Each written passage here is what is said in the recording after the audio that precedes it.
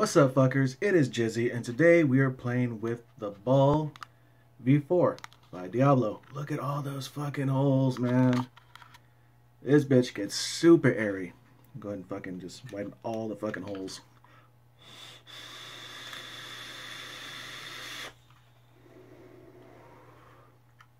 So fucking good. Yep, it's a fucking clone like everything else I fucking buy when it comes to RDAs, you know? 3 holes.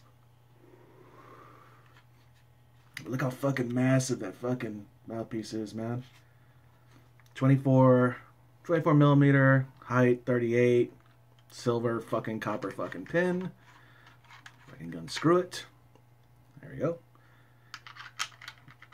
I mean, it looks bigger than it actually is. Oops. Than it actually says. Squeaky chair, because I'm fat. One more time. Look at the size of this fucking thing. How ridiculous that fucking block is.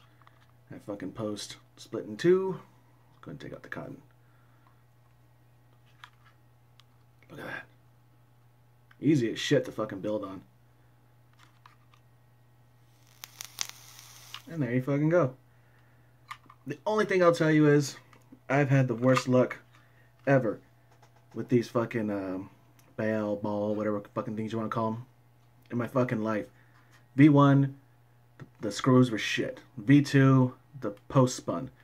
V3, it dropped and it shattered like fucking glass on the top.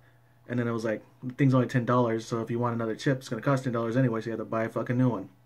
It's fucking pointless, you know? Don't bother, just fucking either try something new or whatever. But so far so good on this one. I did drop it. You know, I can't remember the scratch. I don't know if you can see that scratch. Chipped it somewhere right here. My filthy ass nails can show. Nope. Whatever. I dropped it and it fucking survived. I'd give this thing probably another 2 weeks before it dies on me because none of them have lasted longer than a month. Ever. But it's a clone. So what the fuck do you expect? Alright, I'm out of here.